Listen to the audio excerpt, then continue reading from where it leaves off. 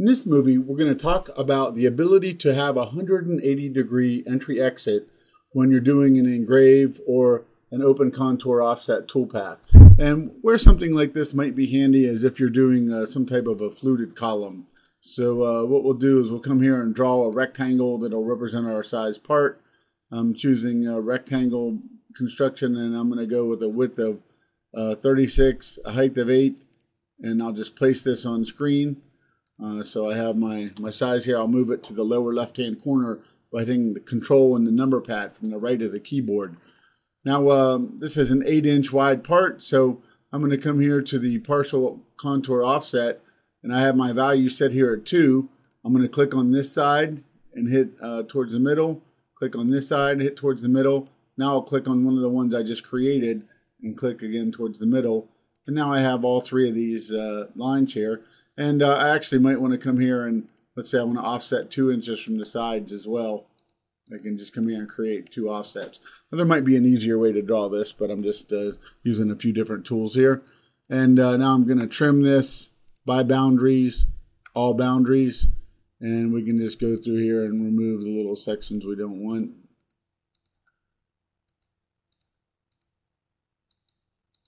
Put the cursor right over there and click, and it will disappear. So now we see I typically would like to have my flutes here, my geometries heading in the same direction to get a uniform cut. So let's reverse the open contours here so they're all pointing the same direction. Now we would be able to come here and select our parts, and we're going to go to the toolpath menu and say open contour offset. So here I need to select from the tool I want to choose, and I'm only viewing my ball nose tools here, and I'm going to choose a 1/2 inch ball nose tool. I'm going to enter my depth of 0.25, and I want to go down the middle of this line, so I'm going to check middle. And now when I come here and click on these 3 dots to open the cut definition for this specific tool, I'm going to see my entry exit right now. My entry exit right now is at none. So let's say we wanted to do a line entry, and let's just do a 2-inch entry, 0-degree angle, and make it a 3D line, which means it's going to ramp into the part. Again, 2 0-degree angle and check 3D line. All right, I'm not going to worry about my feed rates here. Just go ahead and hit this and say OK.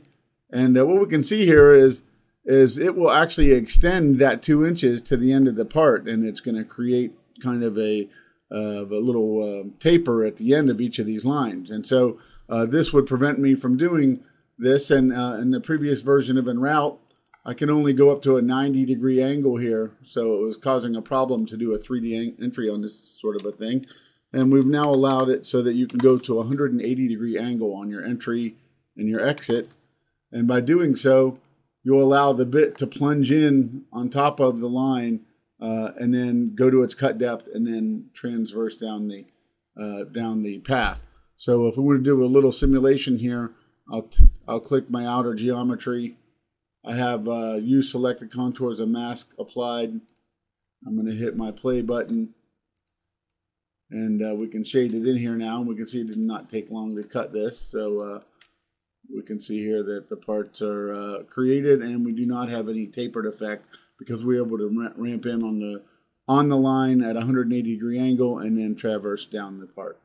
So this has been the change to the entry-exit parameters, and you can now use an 180-degree entry-exit on an open contour offset with EnRoute 5.